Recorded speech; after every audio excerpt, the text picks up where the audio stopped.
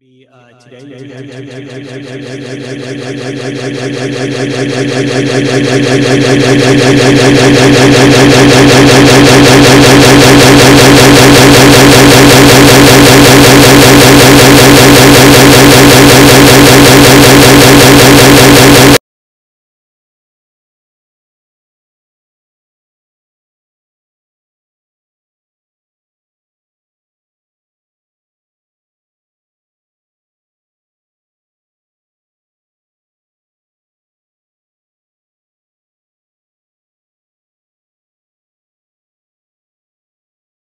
I just want to let everyone know that the people that you'll be seeing on this Zoom call are the judges for the Film Prize, which is an anomaly when you think about film festivals that are out there. It's really tearing down the wall between the filmmaker and the Film Prize judge.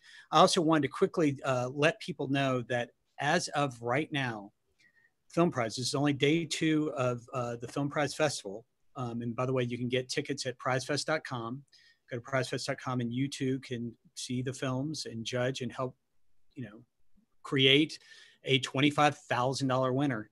But as of today, we have 20 states that have voted. I'm sorry, 20 states that have seen films, right? Internationally, we have England, Ireland, and the Netherlands who have weighed in and seen films. Also, over 3,300 of the films have been seen in the sense that they've been seen 3,300 times, 300 plus hours of watch time, and ballots are already being cast, including the judges' ballots. So I'm telling you, if you're a filmmaker out there, especially if you're a Film Prize filmmaker, you need to connect up with these people because these are the people that are going to be your judges, but also with that audience that's out there that is a global audience. So I'm incredibly excited about what's going on with Film Prize. Also tonight, there's a free screening, our midnight movie tonight, which is at 9 p.m. So I guess it's midnight somewhere, is going to be Shaun of the Dead. It's super scary, so I'm not going to be watching it, but I fully expect the rest of you guys to dress up, have a few cocktails, and join us. That's 9 p.m. tonight. That's Shaun of the Dead. Go to prizefest.com. That is where the film is going to be showing for free. And then also you can go to prizefest.com, see the 20 films, vote for our $25,000 winner. And with that, I think I am through the news of the day, but I am on to the revelations of Film Prize University.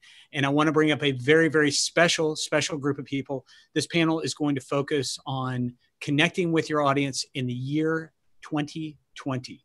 So with that, I'm going to let these guys introduce themselves. I'm going to warn all of the panelists that if you are demure or humble about your intro, I will augment it with truth and let people know how awesome you are. So you better give it all to us because that is fully expected from second one. And we will start with our friend, Jim Brunzell. Jim, intro yourself. Thank you, Gregory. It's great to be here. My name is Jim Brunzell. I am the festival director of the Music Film Art Festival Sound Unseen, based in Minneapolis, Minnesota. And I just also wrapped the 33rd annual AGLIF, the All Genders, Lifestyles, Identities Film Festival here in Austin, Texas, where I am right now. So we just went through our own virtual film festival, so I can talk a little bit about that during this panel. But this is my 3rd year as a judge juror for LA Film Prize, and it's great to be with so many awesome people on this panel. Good job, Jim. Show them the tequila. Jim is loaded for prize bear. I love that. Paul Sloop. Thank you, Gregory. First of all, I'm a huge fan of the Louisiana Film Prize. This is also my 3rd year.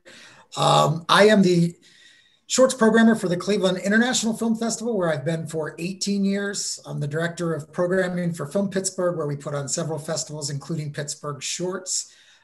And this past year, I did the shorts for the Cordillera International Film Festival in Reno, Tahoe, as well. And that may be an ongoing thing moving forward as well. Great to be and definitely the best dressed man at Film Prize every single year. We love and miss you, but we're glad that you're with us today. Kimberly Browning. Hi, everybody. My name is Kimberly Browning. Thank you for inviting me back to be part of the Film Prize crew. It's one of my very, very, very favorite things to do every year. So just seeing, congratulations on making it happen this way. I am the founder and festival director of Hollywood Shorts, which was LA's first short film series. We started back in 1998. We're in our 22nd year. I am the executive producer of HBO Access, which is the network's development program for episodic talent. And we have fellowships for writers and directors. And I have the honor of launching careers and helping people get their first pilot shot at HBO. And I also have the honor of working with Sharon Badal, and I am one of her associate short film programmers at the Tribeca Film Festival, which will be in June in New York City next year, and praying that we will be able to all be there together in person. Kimberly, I think when you say it with such fortitude, how could it not happen at that point? I'm telling you, So if there's any festival that has such a legacy of rising from the ashes, Tribeca is it. So I hope that it'll be, one of the festivals that'll help us kind of all get back on our feet. Yeah. And I will tell you that what Kimberly did leave out is I was at South by Southwest, I think 2 years ago. And I would talk about a woman that knows everyone. I mean, if you want to be in the center of the party, stand next to Kimberly Browning. And I swear to God, it is incredible, the nest of activity that was happening down there around you. Just because I'm old. Just a survival. I think it's old, and that you've stayed in Los Angeles as long as you have. you get like a medal.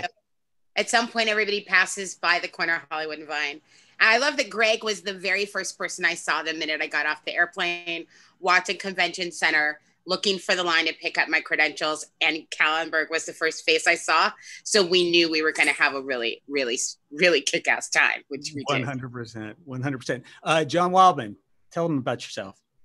I'm the publicist for Film Prize, as well as about 20 film festivals across the country, as part of WildWorks PR, the editor in chief for filmsgonewild.com, which covers films and film festivals, and a filmmaker as well. Well, I got to tell you, this is a stellar panel to tackle something that is incredibly difficult out there, especially with the way the world changed, the way it changed so fast. I'd like to start by just throwing out the question, if we could kind of just go back in our time machine and think about what the world was like before, just so that we could set a foundation, just to talk about how much it's changed. What was it like getting your film out before, and how in the past did you connect with audiences?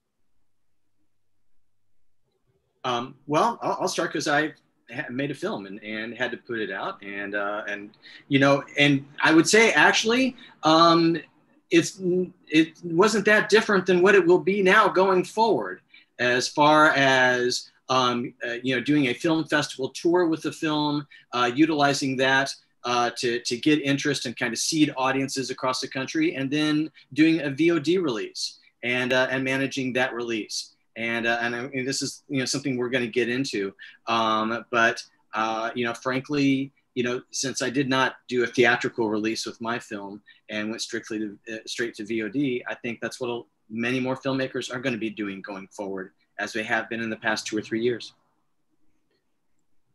Does somebody want to add a few things? I'm kind of curious also. I mean, the power, and there's the connective idea of being in a theater. Was that important back then, or have we, as John noted, started to move towards like online being the thing? I know in Cleveland we were the rug got pulled out from us about 12 days before the festival, because we're going to be alive, we're going to do our thing. And then South by Southwest canceled. They had big numbers there that we weren't seeing yet. And then 12 days before our festival, the city basically said, we're shutting down the city, and that included us. What that turned into, immediately, we thought we were going to lose our festival completely. We ended up pivoting and going completely online.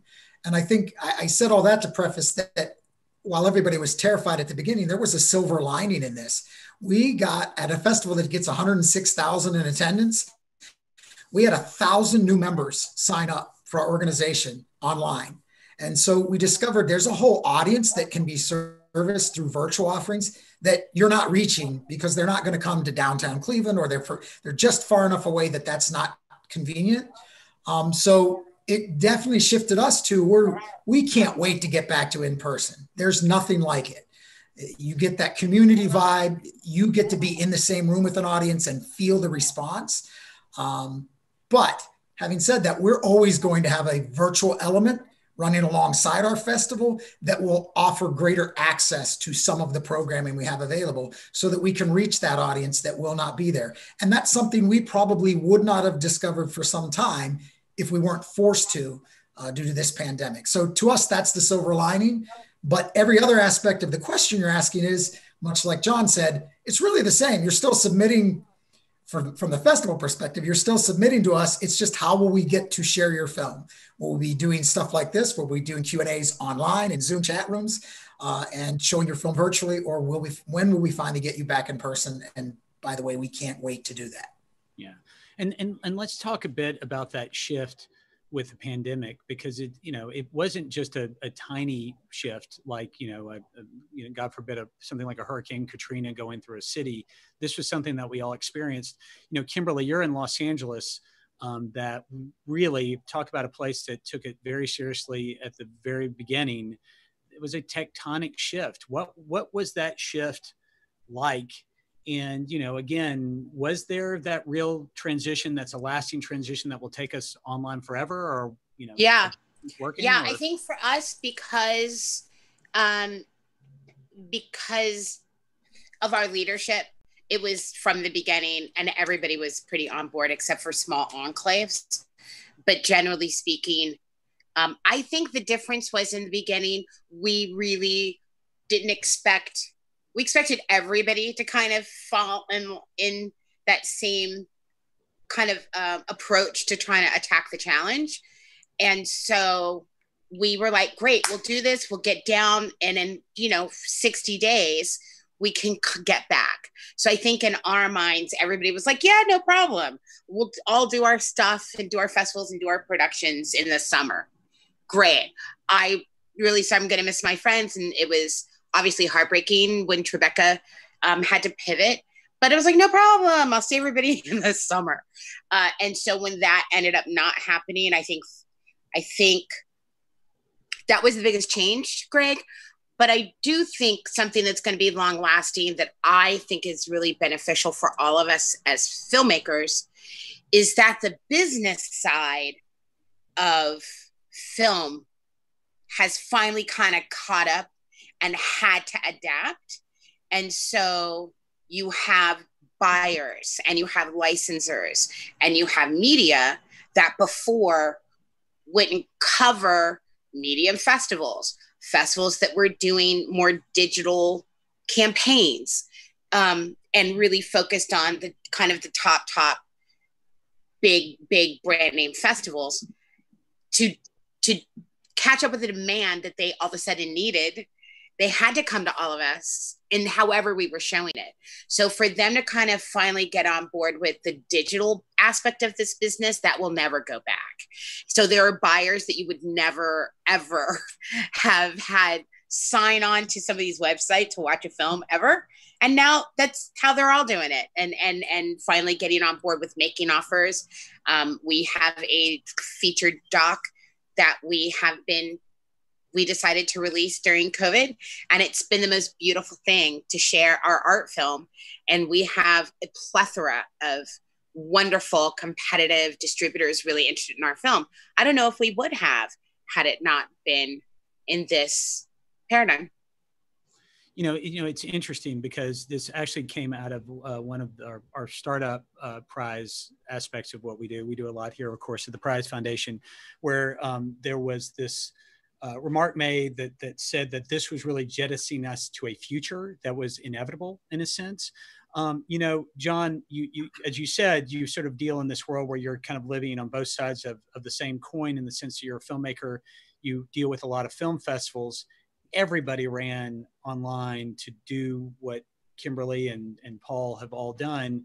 I'm just curious, good thing, bad thing, like the what is the current sort of status of these people that have all of a sudden either found their voice online, found their festivals online.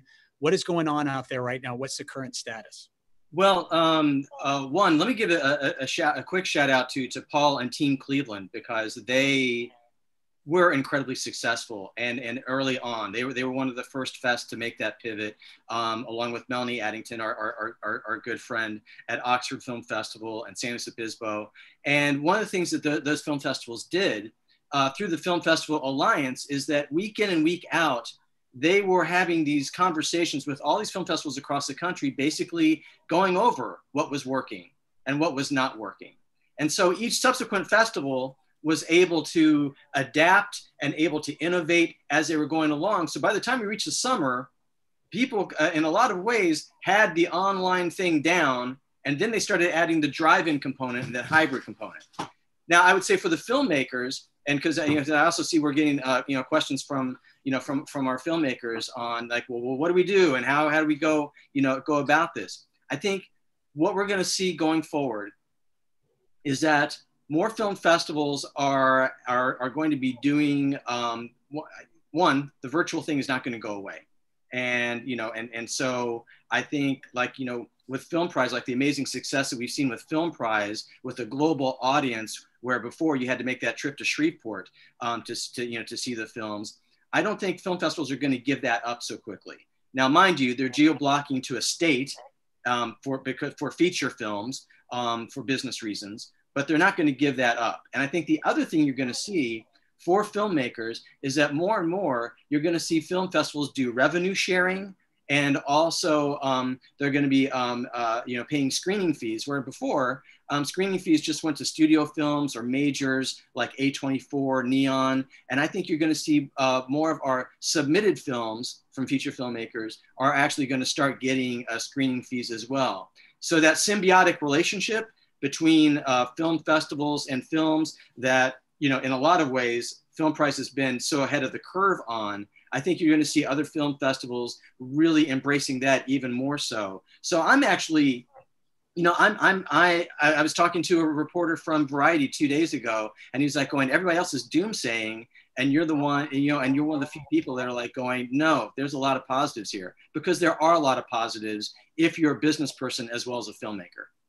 Yeah, and again, speaking specifically to those filmmakers out there, Paul, and again, you were very ahead of the curve when the time came and you guys made that very quick pivot with Cleveland. I'm curious how you're feeling with every film festival out there now sort of crowding the marketplace. I think that John is absolutely correct, but at the same time, how do you sort of differentiate yourself, especially for the filmmakers out there? The filmmakers are really looking to each one of you guys there to sort of lift them up into a light. How do you do that now? As like John said, if the world's going to the internet, the internet's not for lack of film festivals right now. I would definitely say that. Right, and to one of the points John made was, I think that's where a lot of the geo-blocking has come in. I think as much as anything, it's to protect a festival run, because if every festival can play it to everybody, then I've already seen the film. I don't want to see the lineup that Cleveland has because LA Film Festival played it and they played it to the whole nation or to the whole.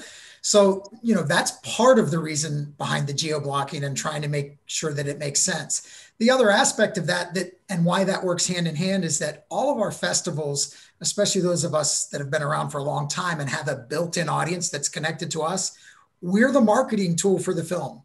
We're the connection to make people aware that we're going to have the film and show it. So we get an immediate warm contact with our lineup to send them the lineup and show them what we're going to play. So I think that's how we stand out, so to speak. We have our own audience already. And that's why geo-blocking is important. The other thing is, we're in Cleveland in particular, constantly looking for, okay, what can we do if we're forced to be virtual one more year to make it as much like being at our festival as possible? And there's a bunch of things that we're doing behind the scenes to make it even more like a physical in-person festival, some special events and that we're planning for just that purpose. and that it matches what we do at our festival, things that don't happen the same way at other festivals. And I think that's an important aspect that all festivals are trying to do.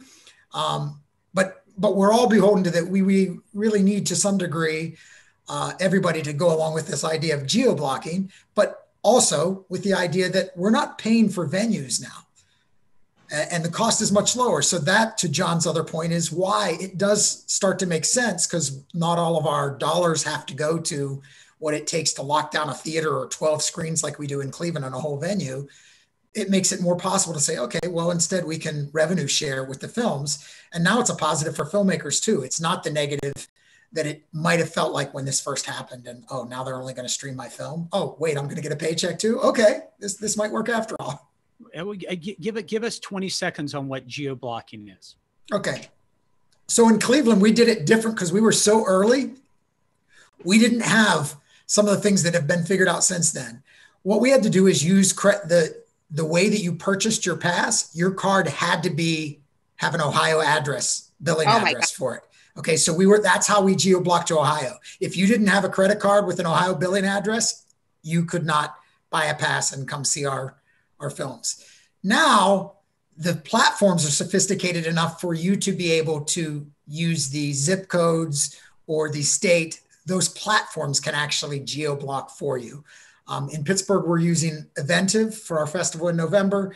And so while short films will be available much more widely, for feature films, it'll be the tri-state area. Pittsburgh's way too southwest to make any sense to be Pennsylvania, because Philadelphia is not part of our audience.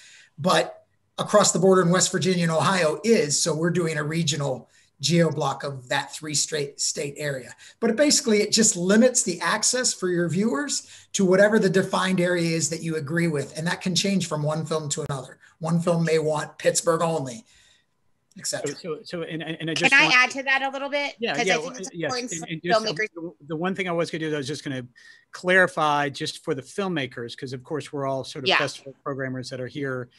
For the filmmakers, the advantage that Paul is talking about is if you're playing in Cleveland, that actually now has worth and value and heft, because the people in Cleveland are going to be able to see it for the Cleveland International Film Festival. And then in New York, they're going to be able to see it for the New York Film Festival or whatever it is that you'll be playing. Go ahead and add.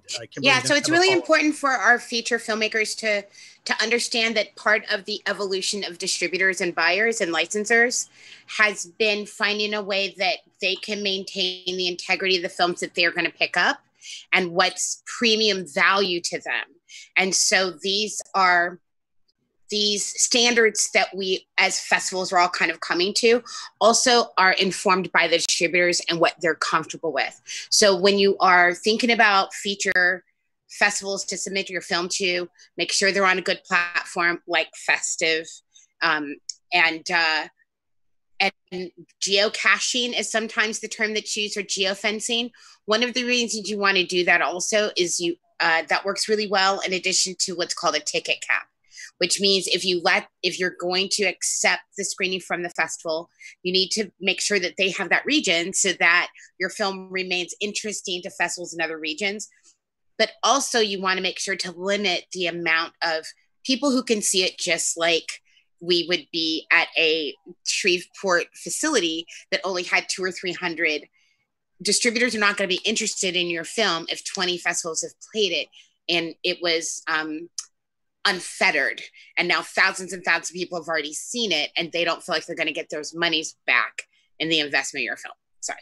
To Kim's point, really, we're just in the midst of putting all our features together for the Three Rivers Film Festival in Pittsburgh. And for each film, you're basically coming to terms on three different issues. What's the geo-blocking? What's the ticket cap? And what's the availability window for the film? Is it a specific screening time? Is it a 24-hour window? Or is it VOD for the run of your festival? And you can use those different numbers to manage it. Okay, we'll allow for 500 tickets, but we want it in a 24-hour window. So we'll give you a bigger number, because if you can get 500 people in one day to watch it, great. Where others say 300 is fine and you can show it for the whole festival because you're only going to sell 300 tickets max. So you have those three things. What space, what geo area are you going to allow to see it? How many tickets, and what will be the open window of viewing opportunity? You know, Jim, you do something that is pretty specialized with Sound Unseen. listening to sort of like what the world is having to do to accommodate for a pandemic, and this idea of sort of geo-blocking and all the things that we are having to do to adjust who we are and what we're supposed to do. And just to be clear, Film Prize is a global ungeo-blocked festival because the world is going to be judging these films and hopefully handling, I shouldn't say hopefully, will be handing one of these filmmakers $25,000 cash. I'm curious, with something like Sound Unseen, does this change the way you think strategically about what you do? Yeah, I mean, sure, to some degree. I mean, to go back though to your original question, I do want to point out, I mean, earlier this year in 2020, myself, John, Kimberly, and Paul, we had gone to the Sundance Film Festival in person. I had gone to the Berlin International Film Festival. And by the time I got back from Berlin in late February and coming over in March, that's when the talk of, you know, this pandemic is on the rise, what our festival is going to do. And also being on the ground here in Austin, I can confidently say South by Southwest was going to happen. It was the city that shut it down, not the festival. It was the city of Austin. That's right. If that festival would have happened in a global pandemic, they would have been done forever. And the fact that they waited until the city did that, I mean, you know, and then they didn't have any type of backup plan. There was all of this, you know, kerfuffle of, you know, employees and staff and layoffs, and, you know, the future of that festival is in jeopardy. Now they have come out and said that they are going to be virtual in March 2021. So I just wanted to preference that real quick. And it was at that point, because to Paul's point, Cleveland was going to be in person, and the fact that they turned that around in 2 or 3 weeks to make that virtual, I mean, kudos to Paul and the rest of Cleveland. I mean, the fact that they were able to pull it off, and then you had major festivals just flat out cancel, they are going to be under the microscope even more for their members, for their patrons, for filmmakers, to make sure that they happen next year. So the fact that all these other festivals are planning virtual or hybrid, and we're only talking about the United States here. Gregory, you just said that Film Prize is global. I mean, Venice in September happened, and they had an in-person festival. So it seems like only in the United States and maybe even North America where virtual is sort of 100% moving forward, yet everywhere else in the world, it is being sort of a hybrid or in person as well. So yeah, Jim, I'll say that I have a film about to play at Raindance, and when we got in, they were saying it was going to be hybrid, and now that outbreaks are happening, they're now kind of pulling back on that, and kind of you're starting to hear that, well, we're probably just going to do virtual. So I do think we're seeing more of a rise in that internationally, but for the guys in New Zealand, they're good to go.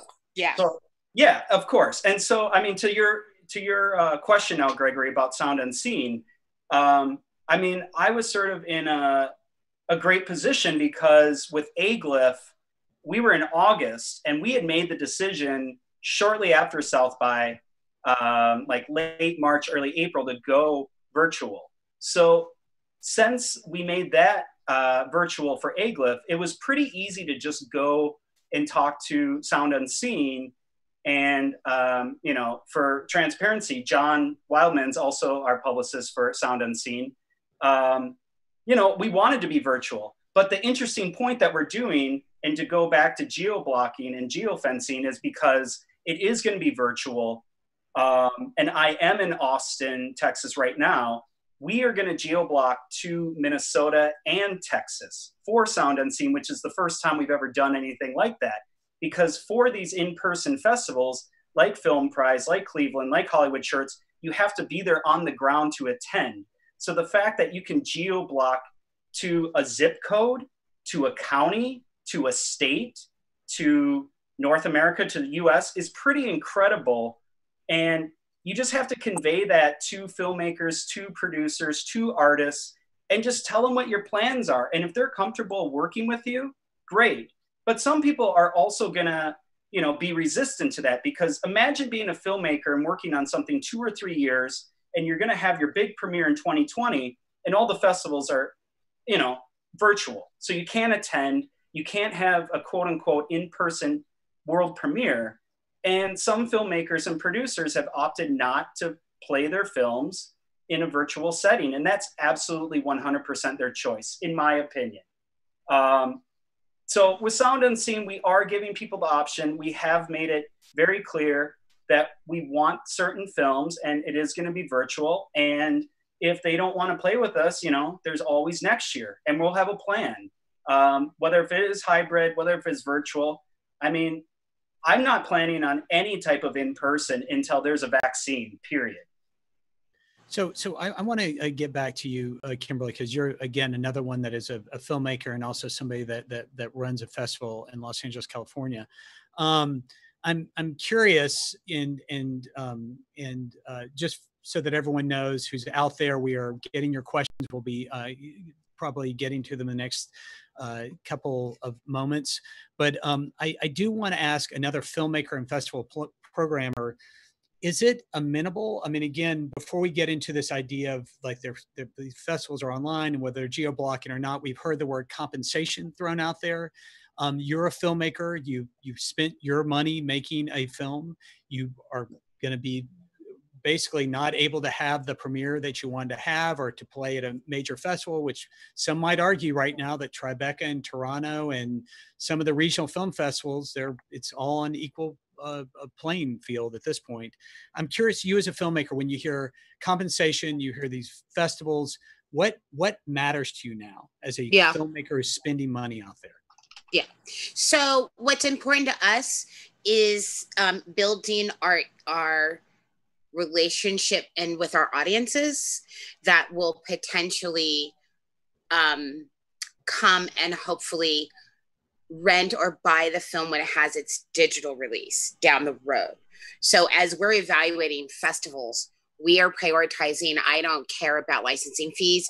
Most festivals can't afford it. And even with this pivot, most festivals do not pay licensing or screening fees. That's just, and so that's not a do or die for us. What's more important for us is that by the time we spend these months sharing the film virtually or in person, that we have we're really connecting with the people who are going to be our street team and the people who are already celebrating our film. We're already getting so many solicitations and inquiries because the word of mouth is building so hard for our film already.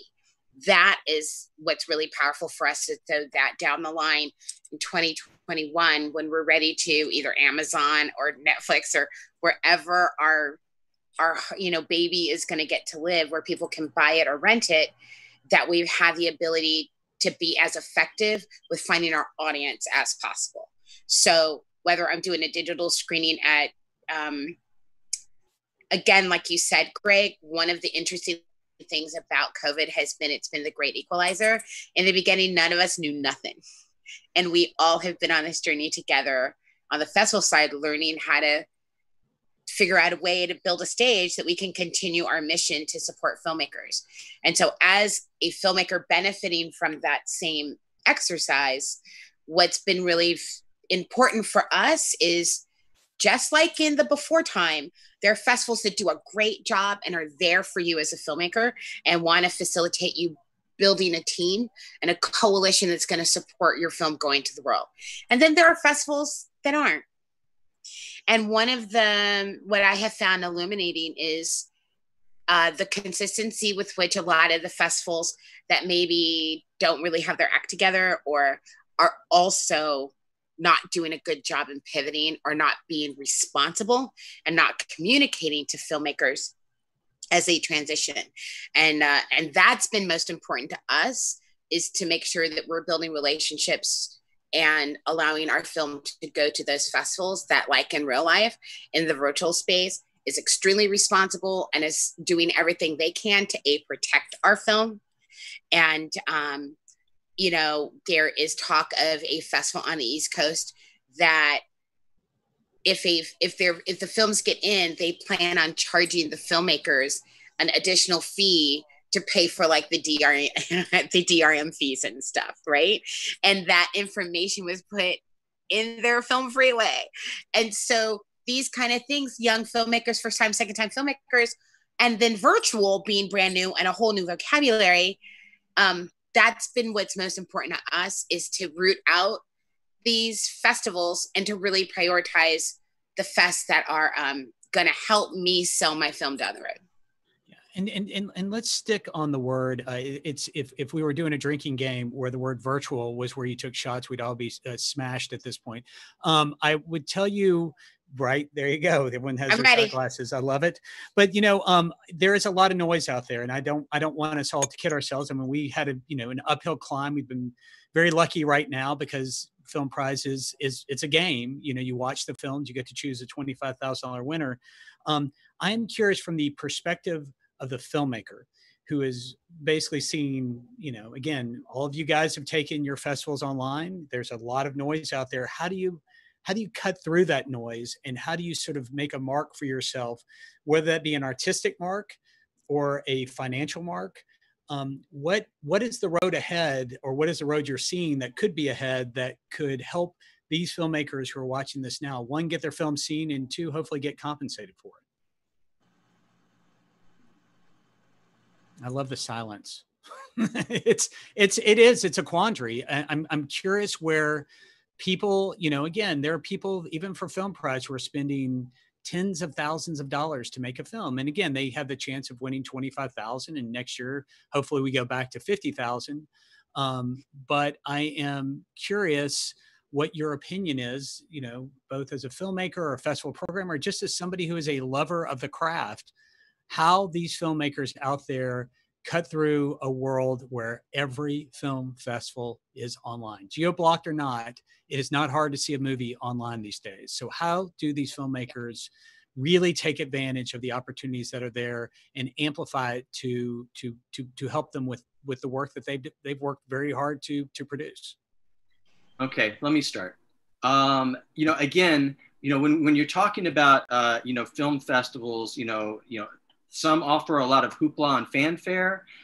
Some offer some big cash prizes. Some offer some awesome parties, what have you. But ultimately, it comes down to the curating, and that especially is amplified when we are going virtual, because what a Rachel Morgan programs at Sidewalk, is a different personality than what a Melanie Addington programs at Oxford, or what a Shannon Franklin programs at Naples, and you can just go down the list. And so as a filmmaker, again, this goes to your independence as a filmmaker, and it goes to mapping out your own strategy and not just carpet bombing Film Freeway, because who has money to do that with submission fees, but to actually go through and go, yeah, something, I think Cleveland is going to be really, really important to me for a lot of obvious reasons. So I definitely want to submit to them. Or same thing with Nashville, same thing with Indie Memphis, or what have you. And, and some, you go, listen, some really are highlighting LGBTQIA+ programming. Some are really highlighting horror films. Some are really highlighting, the work of people of color or female filmmakers. And so those I'm going to work on, or documentaries versus narrative. And it's just being educated.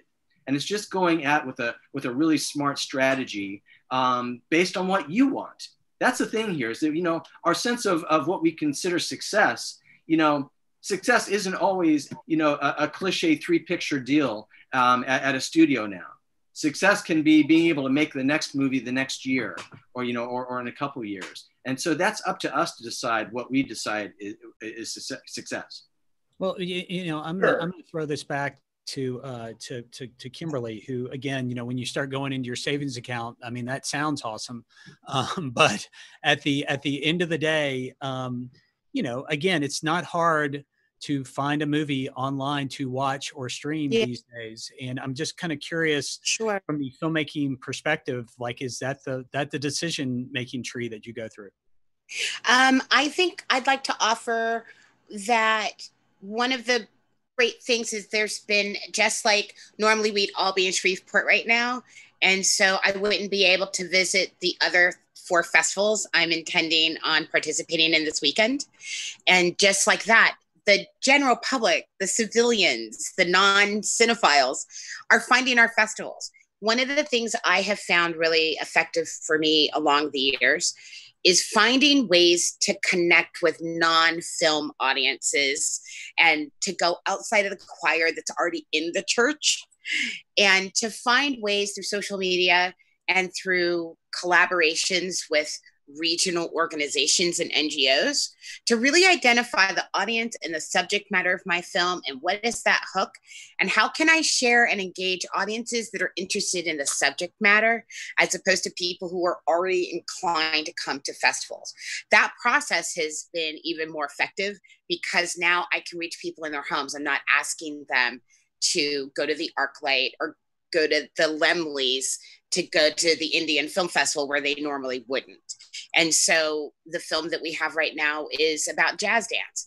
So it's been really great because we feature a lot of really high profile people from the history and rich legacy of jazz dance, which is very specific cult community, right? And so being able to really hook on to people that care about dance, and we're not focusing on, it's really, and Waldman, I hope will speak to this. It's really difficult right now for features to get the attention of reviewers if you are at a regional fest that's at virtual. It's really hard to get covered right now. But I've avoided the film critics, and we've been sending our information and trying to get covered by people who cover that subject matter in a non-film. So we're not going for coverage in entertainment sections. We're going for sociological or social justice or health. You know, who are those editors and bloggers and reporters in the non-film space? I don't give a shit about getting a good review. From another film that I have featured that's about to come out is a narrative rock star dealing with addiction.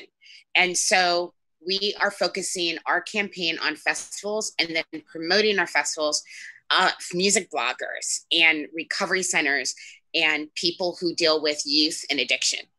And we're building such a great response because we're not trying to fight for that one guy at the Times to watch one of the thousands of things that's in his inbox, which you're speaking to. They're less inclined, and it's really, really hard right now to get them to care, especially for the Awareness Film Festival opens this week, and this great film is going to premiere called I Heard Sarah.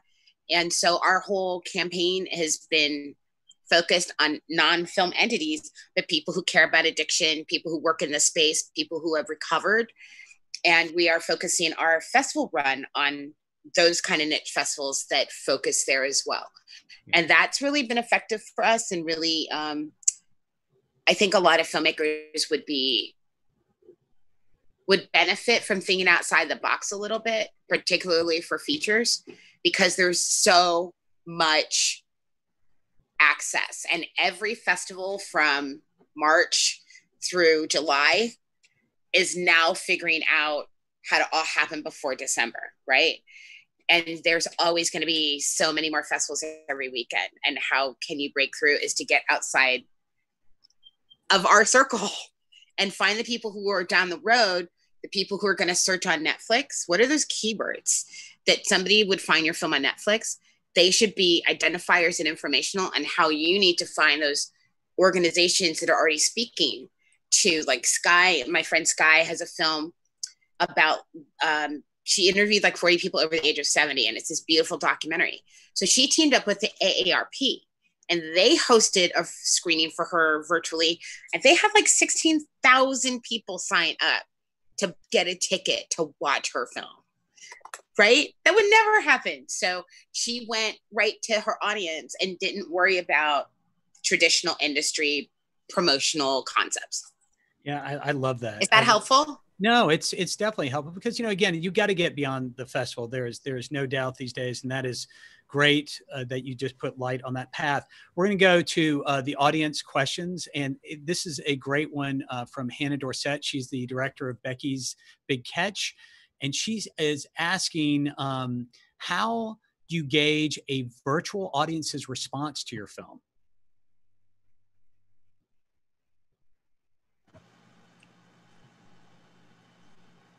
Anybody want to take that one? I mean, this is what we're missing. I mean, I had thought coming into this, I'm like, okay, so why we miss in person so much is, if we were there at Film Prize, we'd be watching the films with an audience, and that has it's a totally different experience of a film.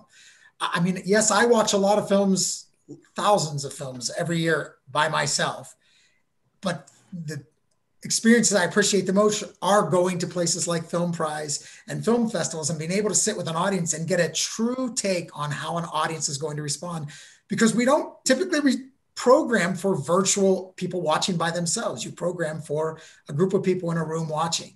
I think all we're getting now is opportunities to grab ballots from audiences and see what they thought of the film. But I'm still affected by the fact but that's still them watching by themselves. And so many of these films aren't getting that. I want to use one example because it goes back to your other question. There was a film for Cleveland last year that was going to launch at Cleveland. It was going to get to play Cleveland and Tribeca as its first two festivals. And obviously that meant they also fell in that time frame where the world collapsed right as their film was going to release. You're talking about Piece of Cake? I'm talking about Piece of Cake. And they were like, we don't think we can do it. And I actually sent them an email saying, I don't think you should either, because at that point we all thought you can have a big release at an in-person festival in the summer. You'll still be able to do Tribeca in their delayed version. So even though Cleveland was going to go virtual, I said to them, yes, save it. I'm guarantee you right now, we will give your film a slot for next year. We'll just wait to play the film because I want to show it in person too. So I don't think we can all sit here and say how to gauge it. There might be creative ways, but it's not going to be the same. Yeah, I might be able to offer a couple of ideas. I really encourage everybody to be much more proactive.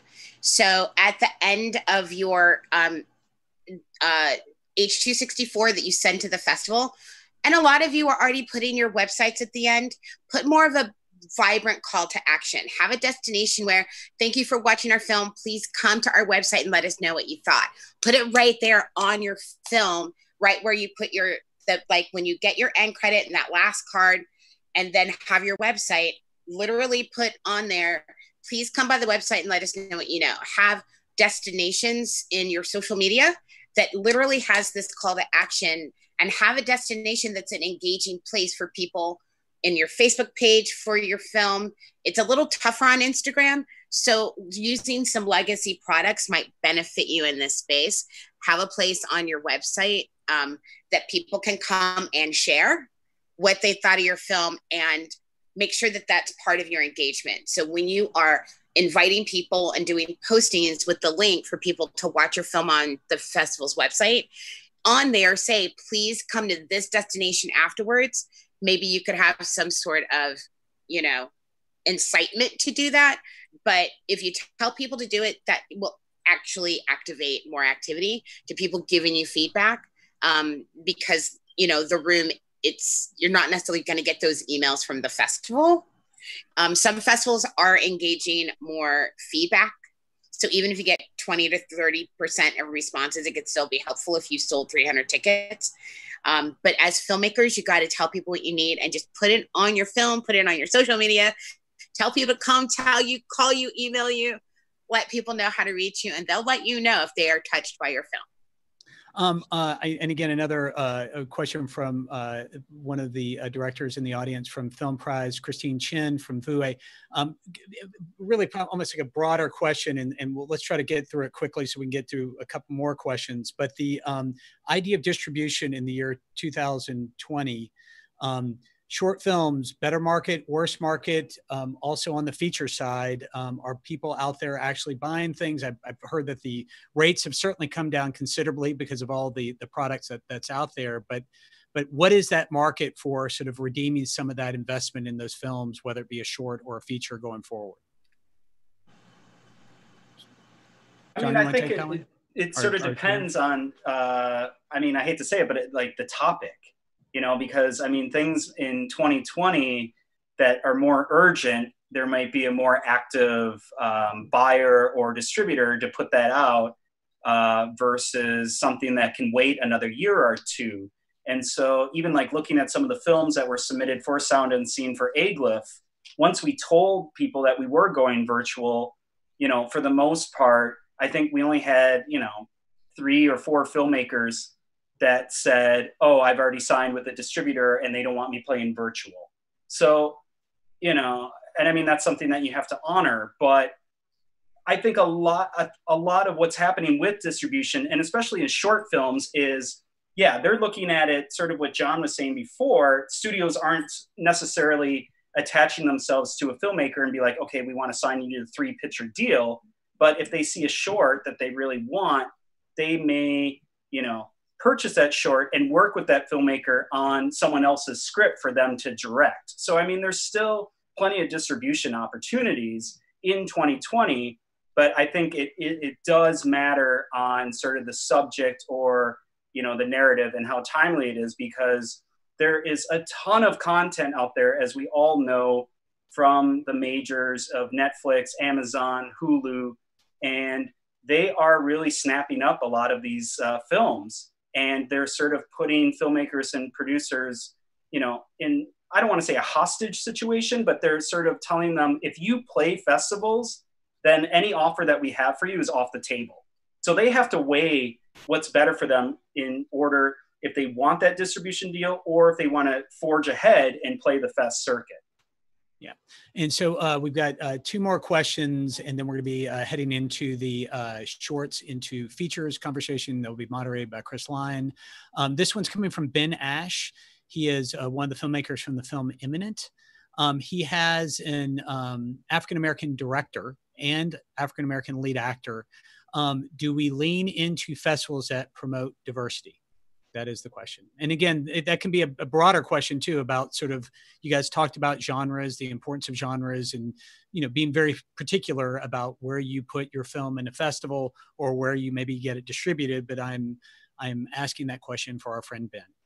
I actually answered this online, but I want to say for everybody, in that, you know, for sci-fi, thriller, for genre stuff, you don't want to limit yourself to just those fests. Yes, you definitely want to make that a solid part of your strategy, but many mainstream fests, so to speak, mainstream fests, regional wise, are programming genre stuff more and more and more. And the reason why is because they're also desperate to get younger audiences, and younger audiences respond to genre films more and more and more. And then the last part of that, yeah, you definitely want to target those fests that feature and focus films by and featuring people of color. You definitely want to make that a solid part of your strategy as well. You know, if that is a main part of your film, then you utilize it, you work that. Yeah, and for the final question, this question has come across quite a few times because the Film Prize filmmakers are out there. They are apparently watching. They are a part of this in a big way. But before we ask this question, now that I have all the filmmakers on there, I'm going to tell all the Film Prize filmmakers out there, remember, people are watching your films right now. Send everyone to prizefest.com. This thing is wide open. It's day 2 of the festival. As I said before, the films have been seen over 3,300 times in basically one day, which is crazy and awesome.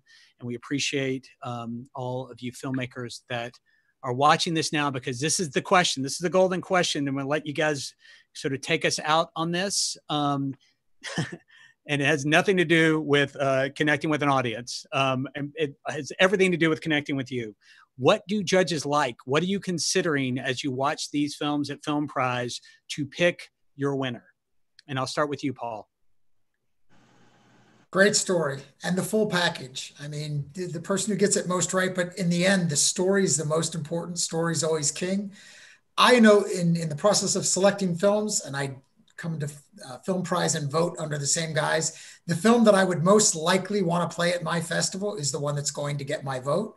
And that's going to be the film that's the strongest in all ways. But in the end, it's story first. It rules the day. Love it. Love it. Jim Brunzell.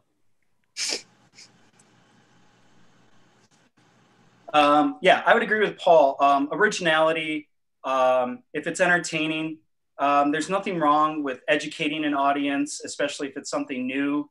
Yeah, production value, you know, the whole package. But, you know, all of us are going to have different needs and wants from films. So I can't speak for everyone, but yeah, you're asking the question from me.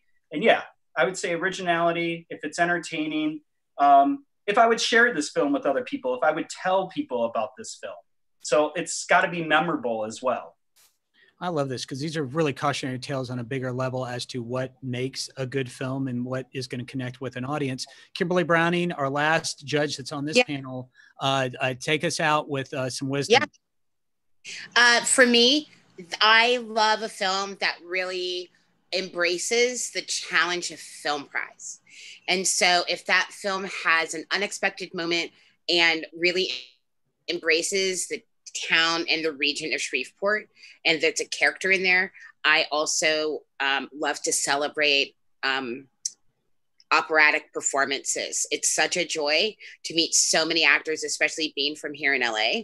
And so when an actor's performance elevates and embraces the story and really takes us on a journey, unapologetically, those are the films that score highest for me and that really celebrate the region and could not have been made anywhere else but Shreveport, anywhere else but Louisiana. To me, that's what Prize Fest is about.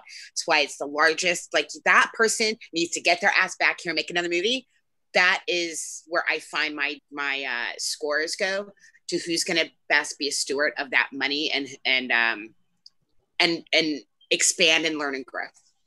This is such very, very, very beautifully put by all of you. I want to thank Paul Sloop, John Wildman, Kimberly Browning, and of course, Jim Brunzell. Thank you guys so much. This has been an incredible kickoff to Film Prize University. We'll be here right after this with Chris Line tapping in. And then tomorrow at 2 p.m., we're going to be here again with free panels for filmmakers from all over the world to hear the wisdom from our Film Prize judges and the people who are associated with us here in the Film Prize family. That's you, John. Thank you guys so much. You guys were absolutely amazing.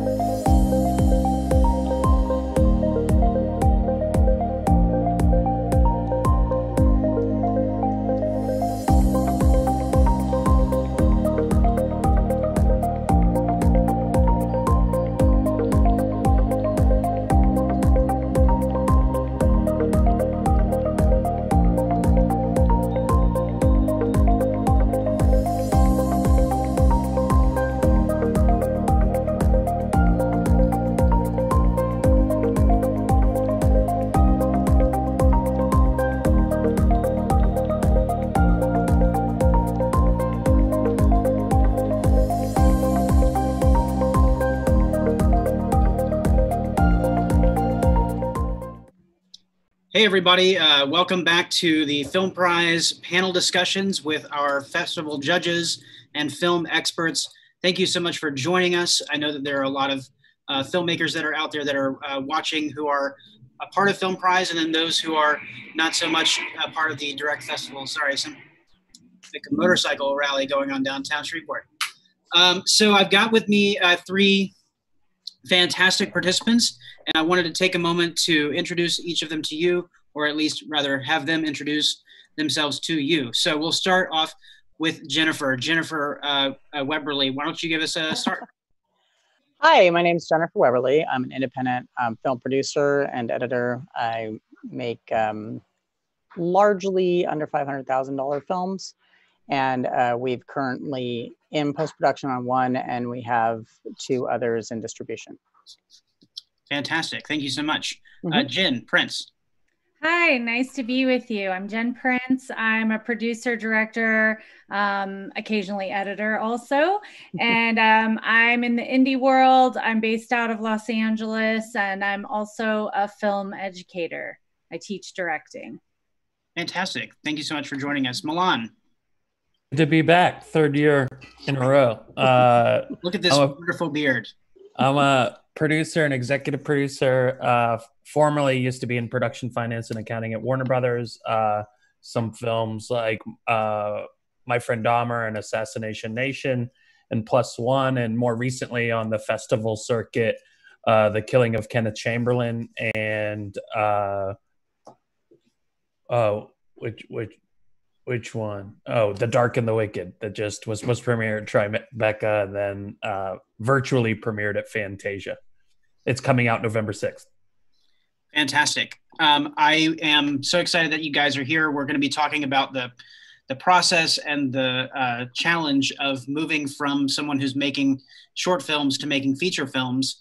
And so I wanted to start off if maybe each of you could help us by understanding the core differences, in your opinion, between short film storytelling and feature-length storytelling. Let's start kind of just by making those comparisons and contrasts so that we understand going forward through the rest of the question list.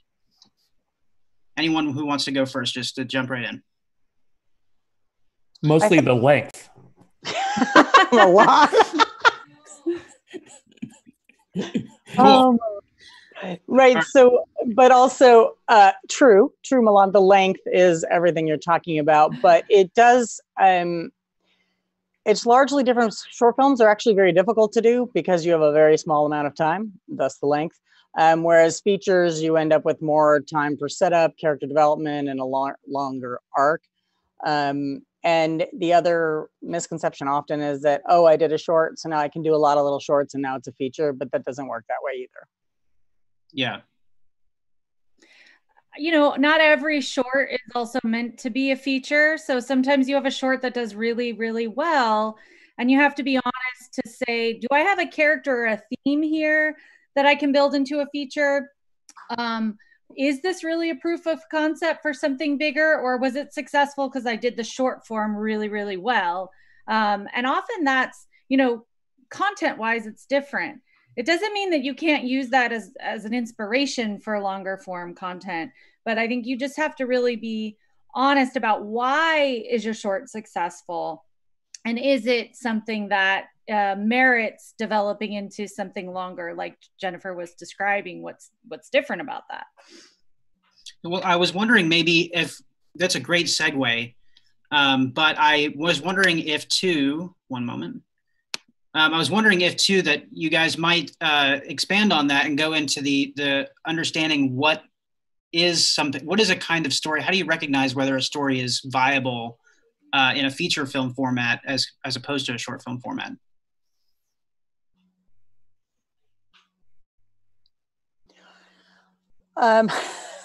Sorry, you cut out for a second, so I couldn't hear what you were asking. You were asking what makes a story viable short versus feature? How do you tell the difference between a story that's good as a short form and what makes something viable for a feature film if it worked well in a short film format? How can you tell what is viable for a feature length concept? I think one of the things is it can't be one note. So often with shorts, you want it to be a moment in time, or you want it to be one little thing, right? One note. But if it's only one note, then it can't play the whole rest of the symphony, right? So you can't do an hour and a half or 2 hours on it. And you'd start to feel that pretty quickly as you put it into a longer format. You're like, okay, I'm still looking at the same thing, even writing or watching either one. So you do have to make sure that the content, that there's somewhere to go. In a feature, you need, character arcs, you need story and theme arcs, you need somewhere to go. So that's one of the reasons shorts are actually very difficult in their own format, is because the best ones are that capturing of short format, but it's also why features are harder, because they just take more time, not just to watch Milan, but the actual time to do. I think ask yourself what the conflict is in your short, right? And is that conflict resolved in your short in a way that you can't really sustain it through, an hour and a half? In which case, like I was saying, it may not be that you have to throw the whole thing out, but it may be that you now need that character to go through something more dynamic, more extreme, raise the stakes. It can't be solved. And then, just you're trying to fluff out 90 pages. You might have to raise the stakes for them for the longer format. And if the conflict, which often to not feel like you're packing too much into a short, it's a smaller conflict. You're seeing how a character handles it and it gets resolved in a way that fits so nice for that little button at the end of your short. So again, it's not that it can't turn into it, but you have to really develop your idea beyond the short form. Yeah, and this is a great segue, because I want to push it over to Milan to kind of give an assessment in his experience. These are all things that any experienced film producer and even investor would be looking for when they're looking for a filmmaker who's coming out of the short space into the feature space for the first time. Milan, what is it that the investor is looking for if somebody's coming and saying, hey, I have this great short, am I going to turn it into a feature or even a web series? Say, what is a financer looking for a filmmaker who may be new to the feature space in order to have that confidence in them to tell a great story at the feature length level? It's a great question, and I'll try to answer it without going into stuff that I think we'll get into later. I just think when you feel like somebody has a confidence, like it's like, oh, they have a clarity of vision, something unique to say. That's a real opportunity with short films, because you have jurors from around the country at film festivals checking these films out, and nowadays you can get all the equipment at a local Walmart, so there's no reason not to create. So it's like we have an interesting industry where a lot of people, you just have to trust the person knows how to do their job. So now with a short film, it's like somebody's ability to execute, and I just think that unique vision, and that you almost get a sense when you're watching a film that the director had a certain confidence in executing, their vision, whatever and that may be. Yeah, and I would love to continue that conversation about, once you've found, say, a suitable story that you feel is ready, that process of going through and doing the pitch, elevating yourself out of a place where maybe you have done this short film as a concept piece, or maybe it's just a proof of concept for your director that has nothing to do with the feature that you're trying to create. Is the short film a useful tool for that purpose, or are there risks involved in associating a concept with something that's already been made? Are you potentially pigeonholing yourself into kind of a style or I guess for, yeah, I don't know what I'm asking beyond that, which is just how is a short film used in the process of pitching, and can it be a negative and not just a positive? I think that really depends. Today, I think that we shouldn't just be talking about features. I think we should also be including limited TV series, web series. So really, it really depends. I as producers, we've been asked for proof of concept sometimes. That does happen, in which case shorts are useful for that. Or if you're trying to prove a concept, especially in the genre like sci-fi and fantasy worlds, they're looking for a proof of concept to show that idea is actually, I can tell you one thing, putting it on a screen is different, right? So you have to make sure that that idea is communicatable on screen, like fantasy stuff or sci-fi stuff. So those are good things shorts are useful for, in my opinion. They are also good for basically what Milan was saying a few minutes ago, to show that filmmakers have a vision, to directors can direct, that the writing does work. All those things are important on their own as part of a pitch. I have also been told that, you know, they can be dangerous. So I think it depends on who you're pitching to, and you got to know your audience in terms of who you're pitching to. Are you pitching to producers? Are you pitching to crowdfunding? What are you doing with that short? Does that make sense? Yeah, it does. And that's actually a great segue into a question that's coming from the feed right now, which is, you know, what is the best way to find financing? How do you know what path to take? And I can say just from a personal experience that I had recently in trying to find a home for a project, understanding that destination is super important, but it doesn't always work out. So how is it that what are the different ways that you could approach financing, and how do you know which way is right for you? You know, that it's such a tough question. Yeah, that's the $1 million question always. You know, for me, if everything becomes about reverse engineering, then what's your goal? What's the right number, and how are you justifying that right number? The amount of times people are like, "Oh yeah, I need $1 million," and it's like, do you really understand? Right. For someone to write you a check, or multiple people to write you a check for $1 million, that is a lot of money. So I think having a justifiable business plan, that's where, you know, having a short with a proof of concept, you look back to films like Thunder Road that the short won Sundance, then the film won South by, and then they did their own thing. I'm actually going to share, they did a whole Sundance creative distribution on Thunder Road and how they did it, and it's a case study because they got money from Sundance creative distribution, so you have to show full transparency. But you know, Whiplash was a Sundance winning short, then it became the film. So giving people, you know, that comes down to business and your network, and of course, you know, sometimes on these panels I'll say crowdfunding is dead, but I'm not diminishing crowdfunding.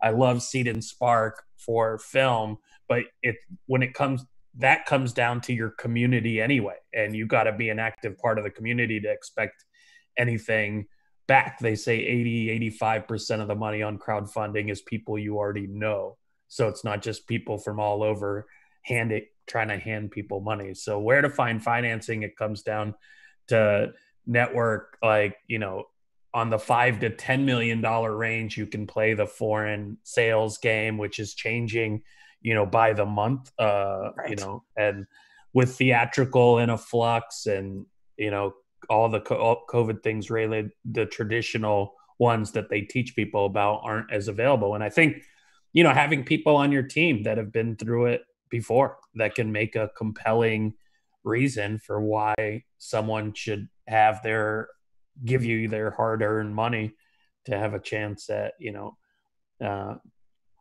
making money, or they're a patron of the arts, and that's okay if they know that up front. Sure.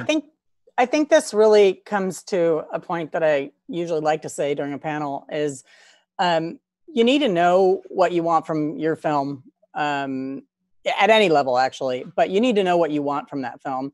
Is this about proving you can do it? Like, you just want to know, I know I made a feature, or I made a short, or whatever. Is it something, a showpiece for yourself, in which case you've got a different path for that? You're like, oh, I want people to know my name, that I made this, especially directors, often writers, sometimes actors. And you take it to festivals, you get to know people, you end up networking, and that's what it's for.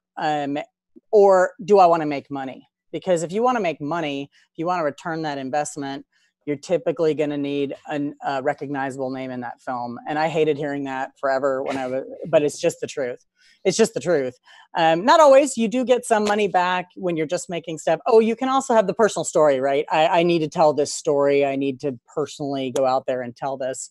But those are the kind of the parameters that we look at when we go to try to greenlight films that are being brought to us, like, we want you to help us make this, it's always the first question we ask: why? What do you want from the film?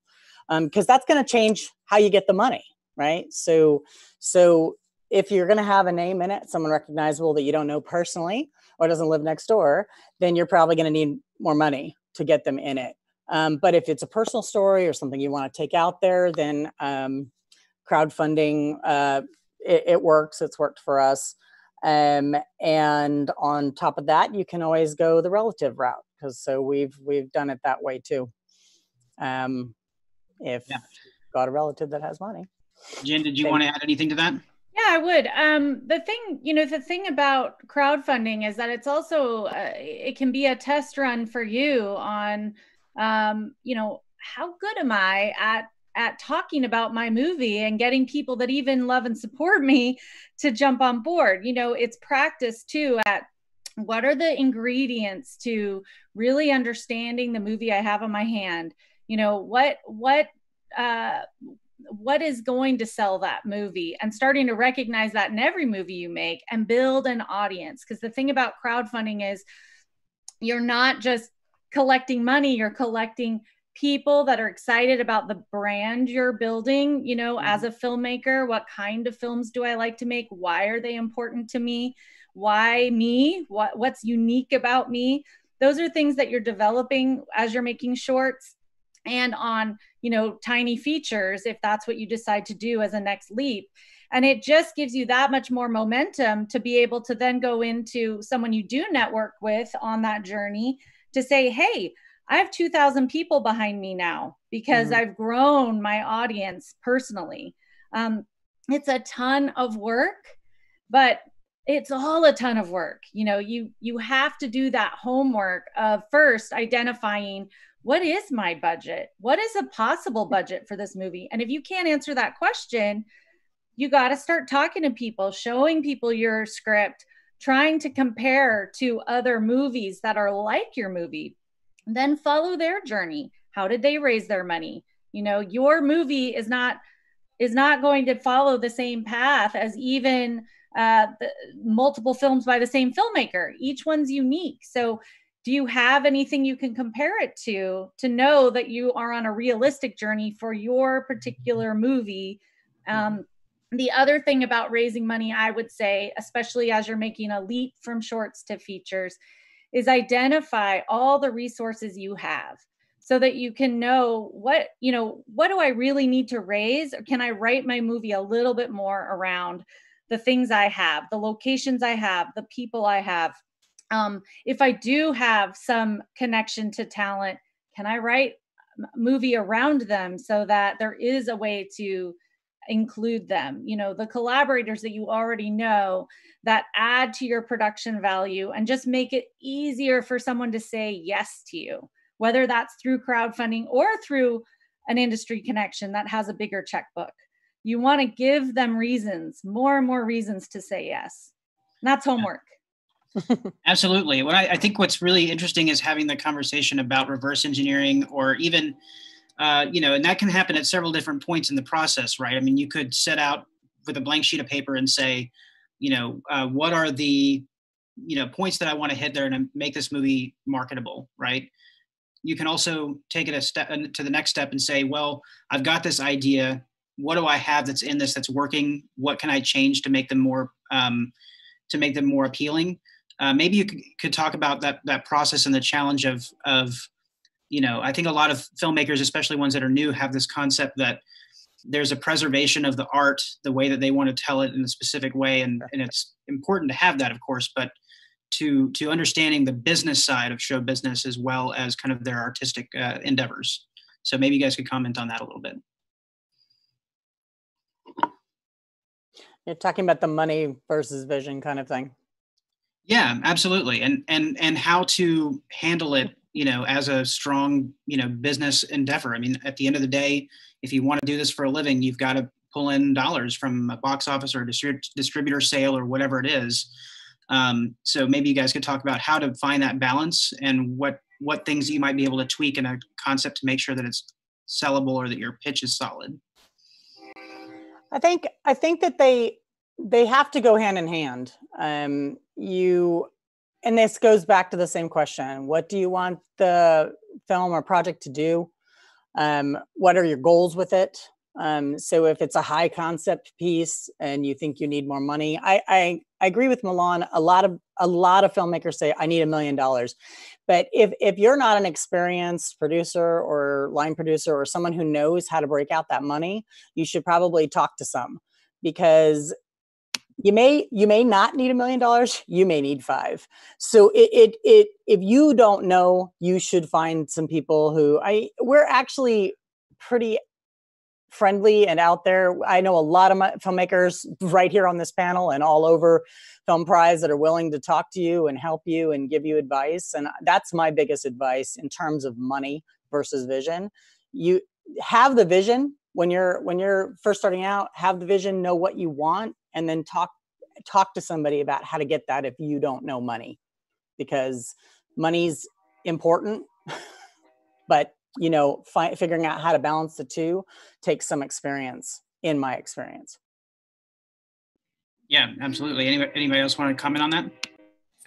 I think it's another, all these questions are kind of hand in hand. So I'm trying not to, step on other answers, but it's too many people. You come through film school, you come through this, and you go off what you see in theaters. And then as indie filmmakers, they make lower budget versions of the four quadrant studio model, trying to make men, women, old, young, all like it. But the reality is, an indie film, if you try to make everyone happy, you're gonna make no one happy. So I call it really focusing on nailing your niche. Great examples like Moonlight and Parasite, like just in the few years, they just really know what they are. And if they're so great and exceptional, then it can cross over into the bigger audience. So from the script phase, really knowing, who you are, what story you're trying to tell, and the audience you're trying to find. And if sometimes when people tell me in indie film that their audience is everyone, like, our conversation's done. It's like, because that game is just as much done because of marketing dollars than it is quality of film. But big kudos to you, Chris. This summer, your Class Action part, like, that outperformed so much of HBO's big budget titles, right? And it really knew what it was, and it had fun with it. And you saw this summer, you saw what's his name, Joe Exotic, the Tiger King, right next to the $100 million Extraction, and outperformed it out. Yes, there's no metrics because it's Netflix, but they've now introduced those metrics of top 10, and you can do that now. It's if you're very specific, Yeah, well, and to that point, since you brought it up, I mean, Class Action Park, which is a documentary that I helped produce that is now on HBO. It actually started off as a short documentary.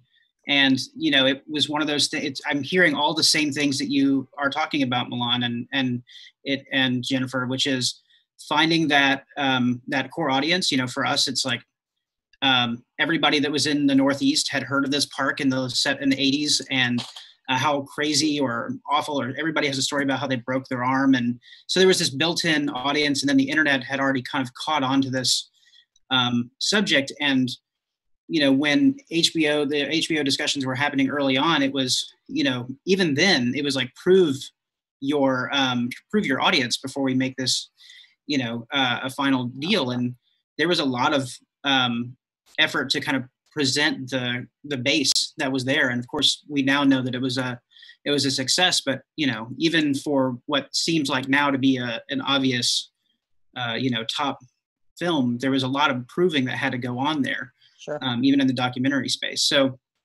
I do want to there seems to be some comments in the chat going on that kind of lean around a theme, and I want to kind of address it, because the question is, what is it that people are looking for in a short film to prove you as a filmmaker? And I wonder if maybe there's another way to kind of turn the cube, because I think that may be one side of a coin, but to help the filmmakers understand too, what somebody is looking for is not just in their short, but in who they are and how they are approaching their business and themselves as a product or a brand. And so maybe you guys could address the direct question, which is what people are looking for in a short to move to a feature or to a series, and then turn that on its head and kind of talk about the other aspects that somebody might be looking for in the filmmaker.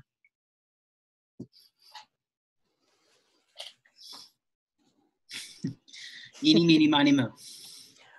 That's a large question, really, in terms of how to answer it.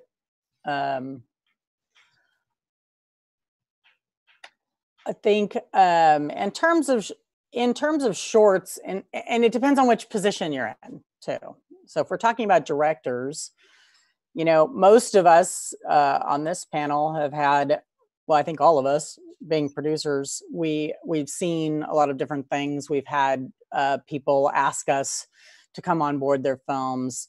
If they are sending me shorts to look at, I am going to look at the quality of not only the content, which I want to know that it says something, that it has a point of view, but also the quality of it. If it's got terrible sound, you'd be surprised how much that's a true thing.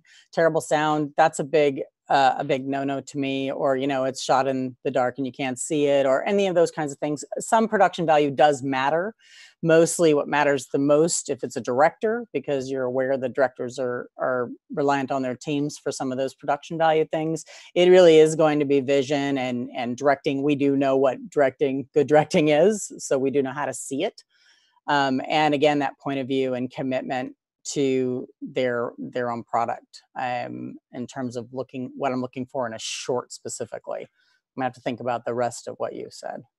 Sure. Does anybody else want to take a stab while she's thinking? Sure. I mean, one really important quality to me to identify is if there's something inauthentic that comes across about their filmmaking. So by that, I mean, their approach to performance or content, or just the script itself, if they've chosen material that somehow has something that reads as being inauthentic to the community it represents or to the character. Are they getting truthful moments out of their performers? You can get away with a little bit in a short that you would not be able to get away with in a longer project. But I'm really looking at, beyond production value, am I getting moved by this story because of the way that they've put it together?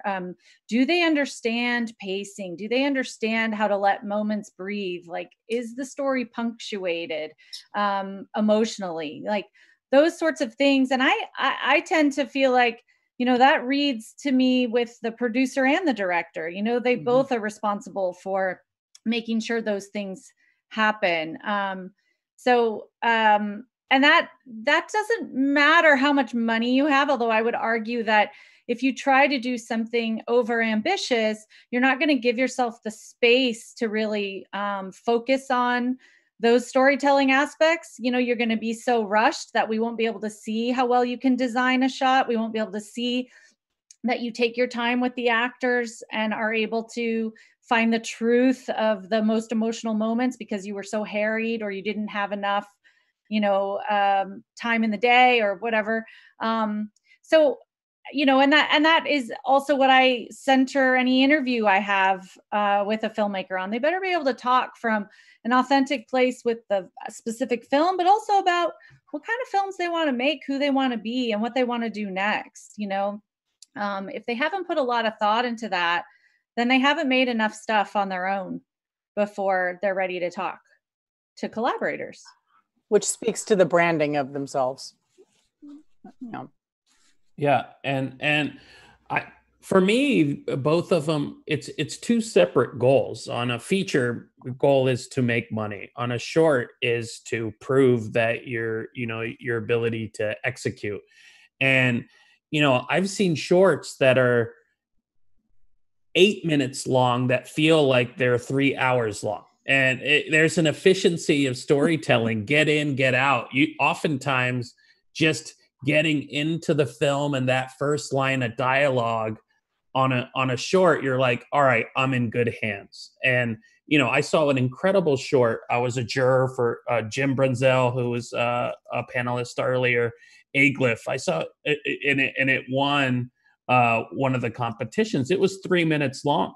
You know, it competed against 18-minute, 15-minute, but it had a whole 3-act structure in 3 minutes, and it was as a juror, it was almost like a relief too to see, oh, I can watch that in 3 minutes, and I found myself wanting to watch it again. You know, I reached out. I had Jim send me the filmmaker's email, and that's where shorts is your ability when you may not have access to the full resources. If you get into any festival, and the festival and the regional festival circuit is often overlooked. You know, a lot of people's strategy is Sundance or bust, but that's not a real, you know, strategy. Look at who the jurors are in this, and you can really get seen from outside of, you know, you don't have to be in New York or LA anymore. I'm in Chattanooga, Tennessee now after, you know, 15 years in LA, but so it's like my goals are different between the two. So it's hard because I don't know how to monetize a short. So as a producer, I've never done one, but to find writers, directors, actors, what a great place. So it kind of depends what your role is. I think Jennifer mentioned that earlier as well.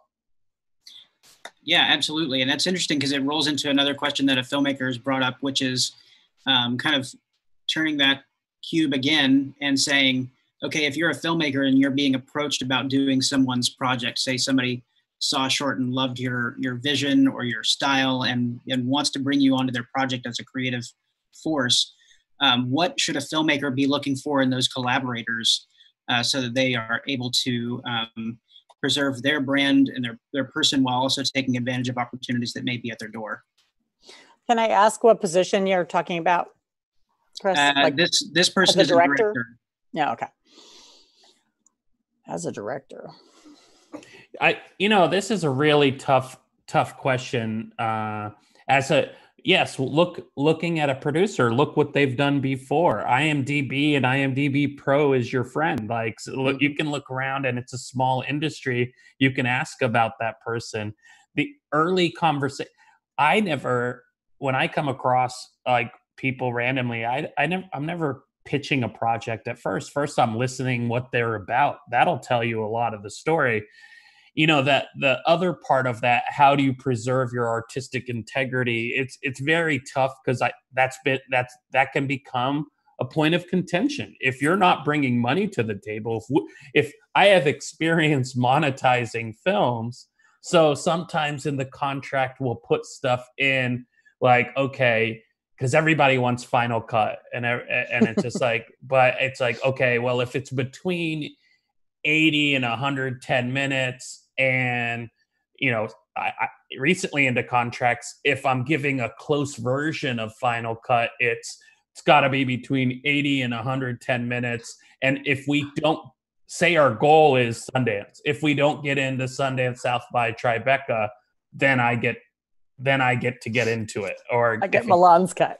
If it doesn't get into TIFF, and you know, so many films, you know, that it's like another cut, another version. It's like, trust your collaborators too. It really does take a village. And I see people like, it's mine. It's like, no film looks like, yes, you hear the stories of Scorsese and Jim Cameron, but guess what? You're not them. And right now it's like, if all that money goes away, well, that producer that raised it for you, they can't raise money again. So they have a lot more on the line. The director, you know, you see the directors and the actors and the writers go from that Sundance film to the $100 million film. The producers don't get that. So no, they don't. Trust, and that's fine. That's not what we signed up for, but trust and get to know your collaborators. But if I've walked away from tons of projects when I get that energy that it's their vision and not a word is changing, not a frame is changing, I'm out before before we even get to talking about financing or that, because it really does this is a very collaborative art. Yeah, I mean, it goes back to your brand. And so obviously Milan's saying your personal brand, now we're talking about, not just what you make, but Milan just said, you know, if I get that vibe from you, I mean, that's a real vibe out there, you guys, and it's for real. You know, filmmaking is a team sport, and you better know how to be a good team player. And that being said, you should also protect yourself. You should meet with this person. You should do your homework on IMDb, watch their movies, because that will give you some ideas. And then also meet with them, talk to them, and see what you're vibing off of them. Because there's also a bunch of producers out there that think they know everything, and they only want you to come on board so that they can direct through you. You know, you gotta interview them like you would anybody else, any other kind of job, you know. And in the end, Milan's also right. If they have raised all the money, you know, you're gonna have to be thankful that they want to hire you to make their movie. Because if they've got the money, it's both of your movies. It's not just yours anymore. I would be honest about your own strengths and weaknesses and know what criticisms have you gotten about the way you work in the past as a director, if any. You know, what are the things that have made you incompatible with someone in the past? Like any relationship, you know, hit those head on and make sure that you're not going to repeat old patterns. So find someone that's compatible with you. And it doesn't mean that, you know, one's bad and one's good, but you've got to find matches that are going to set you up for success and set them up for success. So, you know, don't be in denial about things that are hard about you in the way you work in preserving your vision. You know, what are those things? Or what are you resistant to? Do you resist a 12-hour day? You better not come on my set. You know, I have very specific things as a producer that are going to be deal breakers, you know, that may not work for every director and vice versa. So, you know, do you value the actor's space as a producer? Are you going to protect that? If you don't get that, then we're not simpatico. If I'm the director, you know, there are things that you need to know. What's that list for yourself? And then use those questions too when you're asking references. So definitely talk to another director if they've produced multiple things. Email that director and say, hey, what were they like to work with? You know, you might not get the total truth, but you'll get something. And if they loved it, they'll certainly tell you that. So I think getting references is great, and not just to find out if they're good or bad, just, you know, what are they like? Is it going to work with you? And also, if you get that vibe of any kind that gives you a red flag, that is gold. Accept that and trust it, because those vibes are real, and they only get more intense as the process goes. It's years of work. It's people's money. It's people's livelihood. You know, it's not worth working with jerks. Yeah, and where would be the fun in that? And you know, at the end of the day, we want to all enjoy what we do, and not that always happens to be perfect every time, but you certainly want it to be as often as you can control. So I wanted to, by the way, and I know that this is probably getting put in the comments, but they had some questions about what's the name of the short film that Milan was referring to, and it's called Birds of a Feather. It's an LGBTQ plus animated short. So I'm not sure if it's available to watch online, but I bet there's information out there about it. Right, Milan? Okay, he's nodding yes. So I wanted to kind of move to another topic here that's kind of more on the logistics side of making features, especially nowadays. And I think we are all acutely aware of the generic challenges that working in COVID times may present to filmmakers. A lot of these filmmakers have already experienced some of that in preparation for this festival. But as we're moving forward in this time, there's an ongoing debate about content availability, who's able to produce things. And I was wondering if you guys might give some thoughts on where things may be headed in terms of the search for content as far as distribution or sales would go. This is a great question, much like the financing question, the $1 million thing. There's a big misnomer out there, though. Everyone thinks, oh, they're going to need tons of content, therefore anything you make is going to find a home. That's not going to happen. It's more competitive than ever. Netflix is not your savior. Like, you know, you just saw Netflix in the last couple weeks. They picked up a $30 million Zendaya film. Well, it wasn't made for that. They paid $20 million for a Halle Berry boxing film that premiered at Venice, and then another somebody else, Apple picked up a movie for $40 million. It's still star based, so you've got to focus on quality, and you've got to focus. You know, it stinks when you hear it. Jennifer referenced it earlier. Like, the first question you're going to ask is who's in it. You know, I do think in general, like, the $1 to $2 million typical Sundance drama right now is a very dead space on acquisitions, but also physically producing it. You know, you asked about logistics. I think you either have to go very small, shoot something out that's one location, limited characters, doesn't take place over too many. I've done 2 films during COVID, and one in real life, and that one was shot in less than a week. And it stars 2 Netflix stars, including like Devin Druid, who was in 13 Reasons Why and Greyhound with Tom Hanks, and it's a Christmas movie. It's called White Elephant. Christmas movie. Last year there were 140 Christmas movies that played. So my theory here was there's going to be less that are made this year. So I'm trying to fit a very specific thing.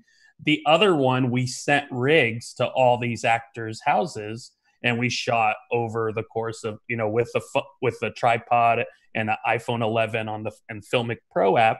But that one, we have Sarah Levy of Schitt's Creek, Alan Tudyk, Jim O'Hare of Parks and Rec. It's a quarantine comedy, but we're answering that question. Otherwise, you've got to go up in budget, because just to, you know, Jurassic Park, they're spending $9 million on COVID. I've been on all these COVID calls. It's 10 to 30% of your budget, and to be able to afford it. And if you're a union show, it's just almost impossible safety's not negotiable. Low budget, high budget, it's always your first priority. It's not, if you can't keep people safe, your project's not worth it. So these are tough, you know, so I had to strip away those comforts, and it's like, okay, this is what we're going to do. But just to think that because there's going to be this need, because now people are shooting in Canada, they're shooting in New Zealand, they're shooting in Australia with big stars. That's what's going to fill it. My fear is all these conversations about diversity, from women to people of color to LGBTQ, is that barrier to entry is actually going to get even higher in the short term because of these smaller projects not being able to find that proper home. So the festival circuit will still be important, but yeah, that was a big coverage. Like, I hear that question a lot, and people just think, well, they're going to need tons of content, so we're going to have that. And it's like, no, it's like they're pickier than ever. Yeah, and it's certainly something that I feel has been a lot of discussions that I've had with friends too. Sorry, Jennifer, did I interrupt you? No. I think that it was a great, actually, broad answer there, Milan, covering a lot of subjects. No, in a good way. I'm serious. I think, you know, we're getting asked the same thing. Typically, we do smaller level budgets. I'm involved with a film right now that's just waiting because, you know, this period's not going to be forever. The industry is going to be there. You know, they estimated that, you know, their line item for COVID right now would be about 30 grand, which is probably a third of their budget. So they're just doing everything else they can. They're developing it more. They're prepping the hell out of it, which you should do anyway, especially everybody should prep. And COVID doesn't affect that, because you can prep from your computer, from your home, in Zooming. You know, you can protect everybody. And look, safety is absolutely the most important thing. And you know, that also ends up your producers that and other producers that you're going to be looking for are going to be taking a big pause. You know, the general liability insurance that producers hold right now for this year anyway, you know, they've literally said, yeah, we don't cover COVID. That's not in there. And the next time you renew, you're going to have to sign a waiver saying we don't cover it, because liability is a real thing too on the business side. So of course I don't want anyone to get sick, but you also need to understand what you're risking. If you are producing anything during COVID, if someone gets sick and God forbid dies, you know, that's on you, because you're the workplace. So you need to be really, really careful what you're out there putting together and make sure that everybody is safe for both reasons. First off, you don't want to kill anybody. And you also don't, you gotta remember that no film, no project, nothing is more important than taking care of people. And that goes back to the team play, you know, it's gonna be there. All of these things are being talked about right now, from, you know, $10 budgets all the way up to the millions. You know, they're all discussing this exact same thing, and procedures are happening, things are moving forward. You know, is there a content race right now? No. It's nice because some of these actors are a little more available. They're happy to have you send rigs to their homes and things like that. Great job, Milan. That's cool. Right? But I wouldn't feel pressured. The industry will be there next year and the following year. I would work on what you want to do. And all these other things we're talking about, it's the same exact thing. It's just got a big old problem outside there, but producers are dealing with these problems and all kinds of problems all the time, and keeping it small anyway. If you're like, okay, well, I have a bunch of friends and we're just going to make a feature, keeping it small anyway is the way to go, especially if you don't have a lot of experience on the team. You know, keep it under 4 actors, keep it to 2 locations. You're going to want to do that anyway. The other problem that we see a lot in our company is they turn in a script and it literally has 37 actors and 26 locations in it. And the budget's, you know, 100, 200 grand. And you're like, okay, well, let's talk about this. Each line item alone is crazy. Every time you have an actor, it's 12 to 15 pieces of paper and money. Yeah. So, Jen, did you have anything you wanted to add?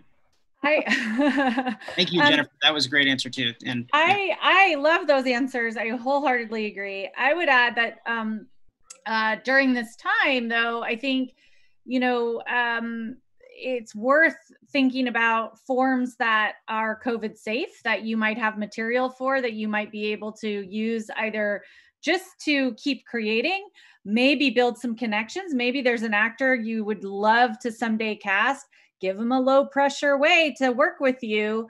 That means that now they're ready, they're primed for you asking them to do that feature. So there's something you can do with them remotely that doesn't take that much of their time, but that lets them get to know you and trust you and make you feel, you know, make them feel like, I want to work, I want to support this filmmaker. Yeah, I want to do that project in a year or 2 years, you know. I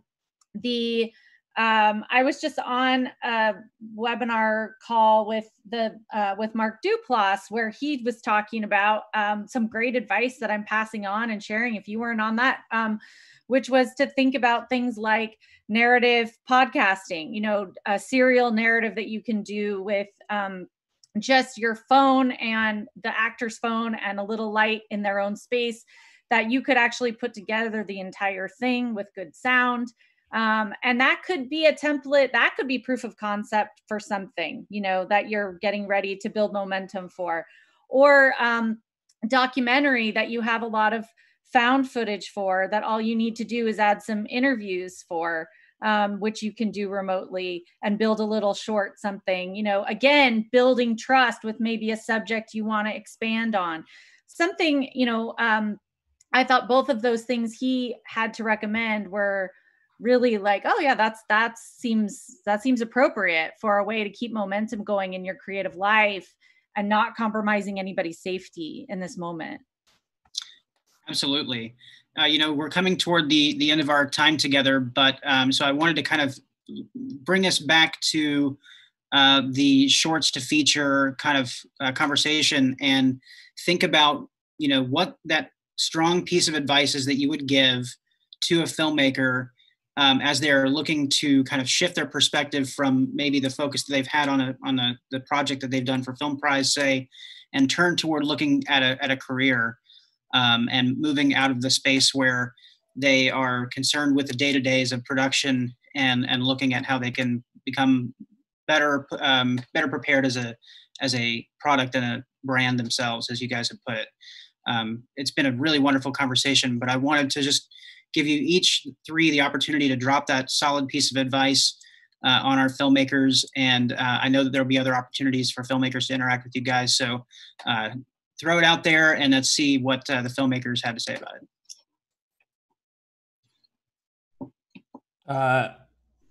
Give it a shot. Without going too much into what we've spoken about today, I think, be a positive part of the community. That's so important. So embrace your big festivals and embrace your regional festivals, getting to know people. In the end, the amount of people that have gotten work by the fact that it's like, oh, I like this person, I trust this person. So I think, our whole indie film is just like one fragile ecosystem, and it's not a competition. For me to win, I don't need you to lose. It's not binary. So I think supporting other people's films in whatever capacity, we need to be better as a community doing that. So I think, and Twitter has become such a great way to download information and become a part of the conversations. It doesn't matter where you are. And I've found one project off Twitter over the pandemic, and I found 2 writers on development projects off social media calls this summer. So it's like, as bad as social media can be nowadays, it can actually be a great asset to still connect and treat that as an integral part of your job. So I guess instead of just the filmmaking, is understand the whole 360 business. It's a relationship business. Absolutely. Jen.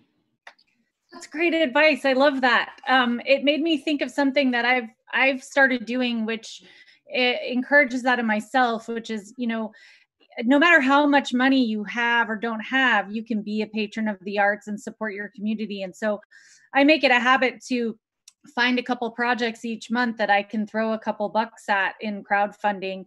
It helps me connect with those people. Now I'm following their projects. It keeps me in tune with, where those projects end up. So it helps kind of with your education piece, but it's good energy. And I love that. I think that's a really great piece of advice to be part of the community.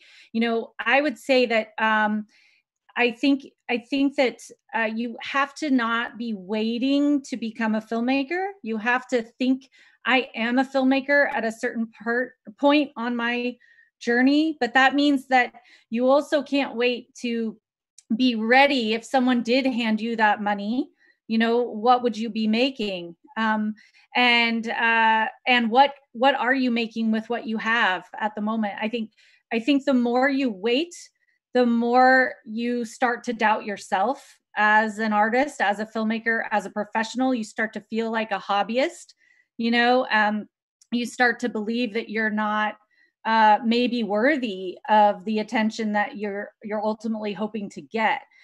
So I think that, deeming yourself worthy and backing it up with that homework of constantly generating fun and playful content that's in your wheelhouse. And then sharing the heck out of it. When you get that short, you do well with this particular festival or any festival, don't just wait for the phone to ring or an email to come. You've got to then keep that hustle going and be back out with that community. But guess what? Because you took Milan's advice, now you have all these people to share it with because you've been part of the community and they want to watch your movie because you watched theirs.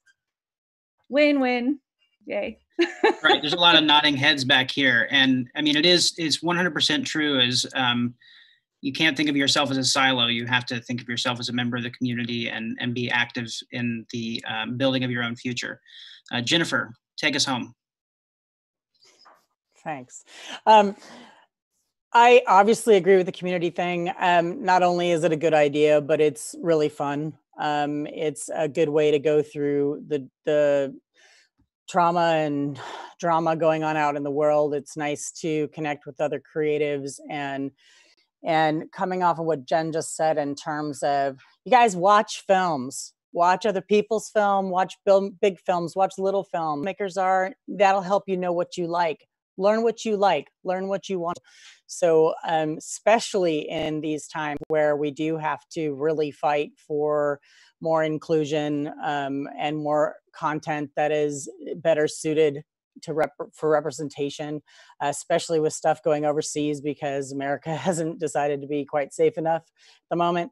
These are the times that this is a community-based situation, and you honing what you want to do and how you want to represent that right now is one of the best uses of your time that you can do. Awesome. That's what I have to say. Thank you guys so much for this sage advice. And thank you all for the filmmakers and the audience members who have tuned in to watch this live panel discussion. A couple of quick reminders as we are exiting the show today, which is we have a broadcast, PrizeCast Live at 6 p.m. tonight. That's going to kind of wrap up what we've seen so far and what's been going on. And then at 9:00 p.m., we have our free screening of Shaun of the Dead, which is just a communal screening. There'll be a chat going. It's going to be a lot of fun. And then more panel discussions tomorrow at 2 p.m. Right here on the social media channels, and then also on prizefest.com. So we're looking forward to seeing you all join us there. Until then, Viva la Film Prize. You guys want to do a big Viva la Film Prize as we go out? Let's change it over here. All right, we can see everybody on screen now.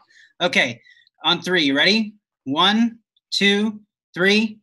Viva la Film Prize! Fantastic, guys. Thank you so much. We'll see you soon.